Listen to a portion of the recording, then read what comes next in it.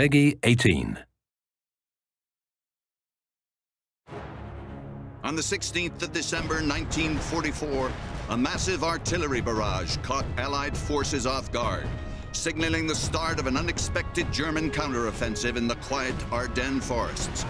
Their intention? Split the Allied lines in half and ultimately claim the valuable harbor at Antwerp. Their timing is impeccable.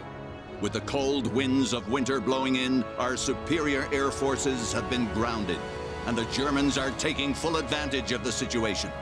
2 full panzer divisions hit the weakly defended Lausanne Gap along a 45-mile front, driving deep into Belgium and Luxembourg.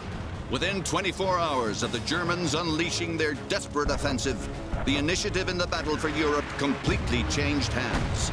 The 5th Panzer Division attacked Bastogne and St. Vite, aiming to capture these strategic road junctions and secure their hold on the region. U.S. forces now scramble to stem the tide of Germans pouring into Allied territory. Though our lines may have bent, our men will not break. The German offensive will be turned back.